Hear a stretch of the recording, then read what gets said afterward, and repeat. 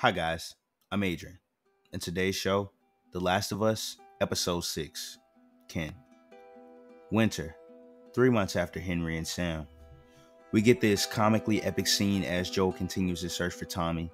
There is some epic scenery following our journey along with a dose of PTSD for Joel. Again, I love the time Joel and Ellie spend one-on-one together. This campfire adds much more depth to their story, foreshadowing the farm Ellie has from T-Lu 2 and reinforcing the fact that she would have wanted a vaccine. I love how Joel and Tommy reconnect.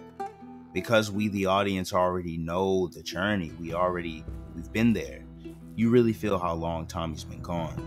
Speaking of reconnecting and disconnecting, when Joel and Tommy split off to go catch up, we get this slightly longer shot on Ellie's face to signify and remind the audience that Joel and Ellie haven't been more than a building apart from each other in months.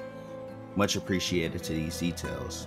Through Joel and Tommy catching up, Joel lies about Tess being alive, and we see that Joel still hasn't dealt with her death.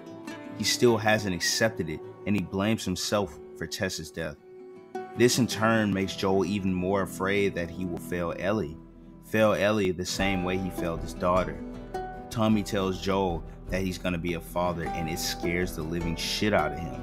He can't even congratulate his brother, and it doesn't go without notice. This again triggers Joel's PTSD, the show diving much deeper into Joel's internal struggle. Even more focused on Joel in that Ellie learns about Sarah.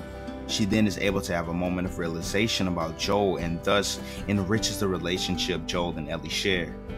Joel begins to vent to Tommy, and we learn that he's scared.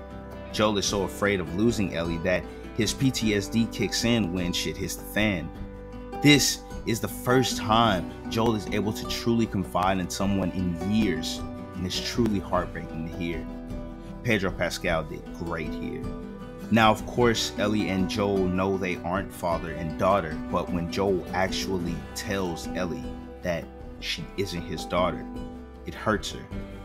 We see this hurt in Ellie's face. They have this undeniable father-daughter bond. Their brains recognize it, but their words won't let them. I want to thank you guys for watching my video on The Last of Us Episode 6, Ken. I hope you guys enjoyed my little analysis on these episodes. Be sure to like and comment for your boy, and I'll see y'all for Episode 7.